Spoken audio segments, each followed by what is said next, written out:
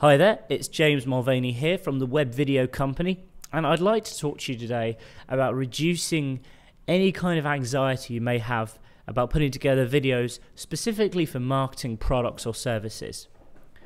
Now, when I say anxiety, I simply mean that a lot of marketers, a lot of business owners get really stressed out and wound up over the concept of making videos, particularly if they're going to be putting forward themselves in the video. So if you're going to be recording a presentation like this one, or you're going to be recording, like a product demo video or something like that, you may be a little bit nervous over how you'll appear on camera, what happens if you make mistakes.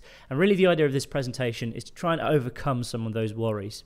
And really all of this anxiety can be resolved, and it kind of just, the point I'm trying to make boils down to this: you can always edit. So whatever video you make, whether it be a screen capture, whether it be presentation or a face-to-face demonstration of a product or a tutorial or whatever it is you're doing, you can always edit it.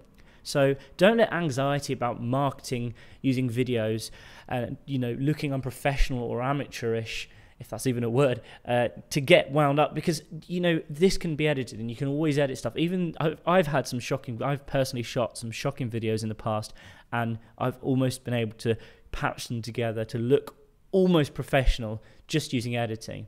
And it doesn't have to be perfect. The way internet videos are, a lot of them are kind of a bit off the cuff, so people are used to seeing videos that aren't always 100% professional. So this is really the secret. The secret behind overcoming this anxiety is, remember, you can always edit it, and don't worry if you make mistakes. This isn't live. Editing allows you to cut out what you don't like and also tighten up the script. So if you want, you can record things time and time again, or maybe record a lot more content than you actually need and then cut out what you don't like, choose the best bits. Sometimes when I'm shooting video, I'll record it 2 or 3 times and then I'll choose the best one, or sometimes I'll edit, say, the first part of the first recording, the second part of the third recording, and then the third part of the second recording, or whatever, something to that variation. And also have fun making the video, because safe in the knowledge that you can just go and edit all the bad bits out and chop and change it as how you like.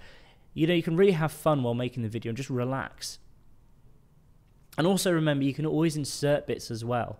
So if you've initially forgotten something and then you go back and you edit it later and you're like, wow, I've missed that really important point, remember, you can always insert it. And if your viewers are visual learners, you can insert kind of videos that don't even match the first one, just as kind of examples of what you've been explaining. For example, let's say I'm doing a face-to-face video, in front of a green screen or in front of a kind of a white background or something, and I miss some really important point. What I can do is I can record a quick presentation like the one you're watching now and edit it between the 2 clips of me talking to the camera. And it will seem perfectly normal to the viewers as long as I just explain that I want to make a really important point. Then that's absolutely fine. Okay, so it's just as easy, really, as I say, as dragging and dropping new clips into your storyline. Nothing to worry about.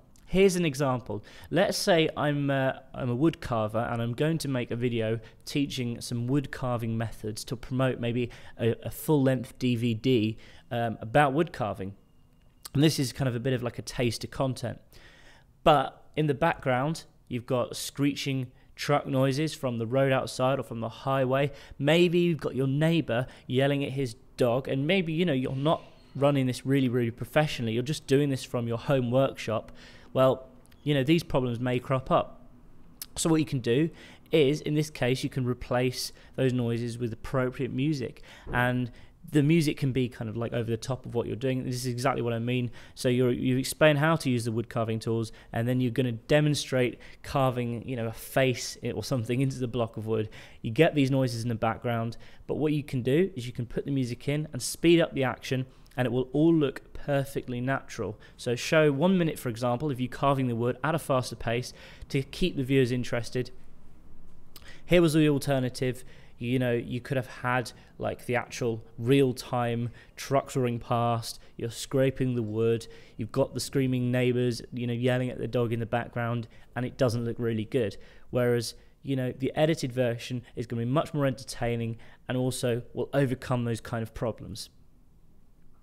So here's a couple of tips then for information that is missing, how you can actually insert it. Okay, so let's say you forget to mention your web address at the end of the video. Well, it's really easy to go back and insert it.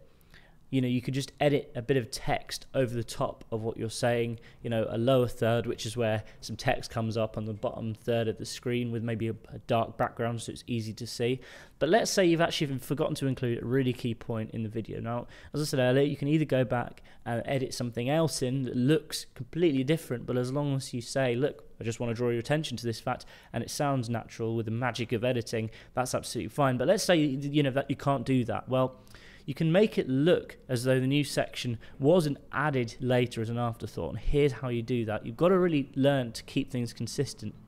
So let's say you need to reshoot some video. Well, the biggest point to make is you've got to wear the same clothes as before, and make sure that your hair is kind of identical to the way it was in the original video. And TV companies do this all the time, and people often fail to remember that the lighting also needs to be identical. But let me just talk you through something. When I say TV companies do this all the time, a few years ago I went to actually see a TV program being filmed. I was sat in the audience, and I've done this obviously several times, but the way they were doing this just really caught my attention, because although I was obviously the audience member, I was expecting to watch the filming of one show from start to finish. I actually saw different segments from about 3 or 4 different shows, which would obviously make up the series of programs being filmed in that same evening. And the main presenter actually kept going and changing the shirt he was wearing to match the shirt he was wearing throughout that show. So really the contents which make up each show was being shot at various different times of the week or different nights throughout the week, and obviously they were going to edit them all together. He was going to be wearing the same clothes throughout each show, so it would seem like to the viewer watching that the same show was obviously being filmed in one go, but really it wasn't. It was being filmed at completely different times of the week or month or however long it took them to make the complete series. So let's just talk quickly about lighting. Outdoor lighting, remember the time of day. You know, if you shoot the video kind of in the evening at 5 o'clock when it's starting to get dark maybe, make sure that you do exactly the same if you're shooting a bit of extra content. And remember obviously where it was as well, the location, and also the weather as well. If you shoot a video again and the weather's totally different, it's just going to look really, really strange.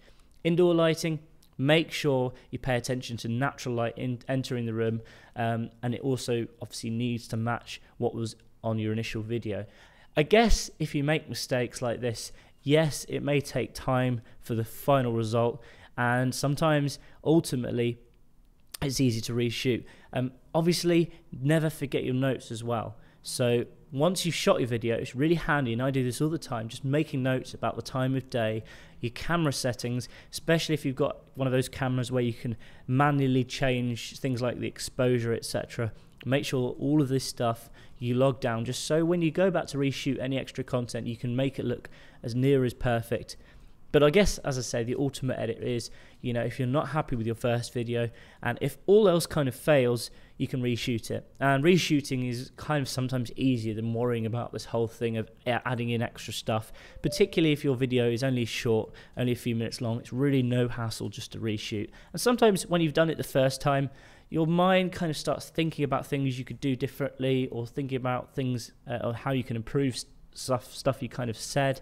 And sometimes when we reshoot, you'll actually find that the presentation is a lot more polished, and the video, the end result, is a lot more easy to edit, and just more intelligent or more entertaining kind of for the viewer to watch. So that's pretty much it about reducing any kind of anxiety you may have about editing videos, making mistakes, and all that kind of good stuff. So go out there, shoot some videos, have fun, and I'll speak to you again soon. Just before you go, hold in there for a second, because before you go, I want to give you my 5 top time-tested and proven principles behind every successful video that I've ever made. In fact, I want to give you this 100% free. So head on over to www.thewebvideo.co/5 secrets to claim your copy right away.